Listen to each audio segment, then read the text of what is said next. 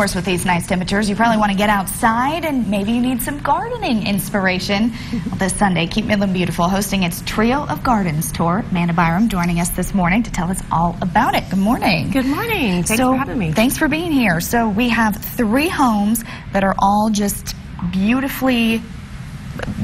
How explain this for me? So this is an opportunity for residents, people coming through town to see 3 private home gardens and look inside and see what beauty has been created within by the homeowners and their help. So we have volunteer people that have put their gardens up. Anybody can come and purchase a ticket to walk through.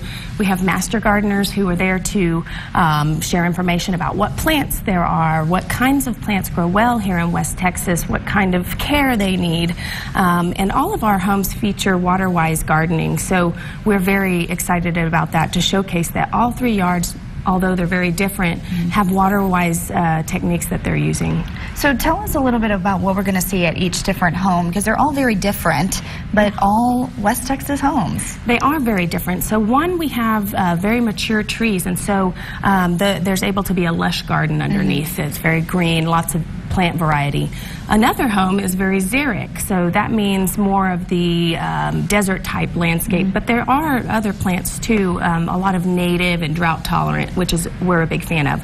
And then the 3rd yard has a lot of architectural features, so that is really interesting because it is sculptures in the backyard and very design oriented house. So all very different, but anyone can come and get inspiration, get ideas for their own yard, scale it down, scale it up. Anything like that. We just invite people to come out and learn from the master gardeners about how you can really garden in West Texas. Absolutely. Now, tickets $12 beforehand, $15 at the door. Are those at the different homes? Yes, so you can show up to any of the homes. Those addresses are on our website, keepmidlandbeautiful.org, and you can show up to anyone and buy a ticket the day of, or you can buy at any of our retail friends who are selling tickets for us this week. Well, and tell us about the raffle that we're going to have. Yes, so this is one of the raffle items that we're going to have. Steve Chase of Chase Woodworking handmade this. It is a Japanese-style bird feeder, and we're going to be raffling this off at one of the gardens. You'll have a chance to purchase a ticket or 5 and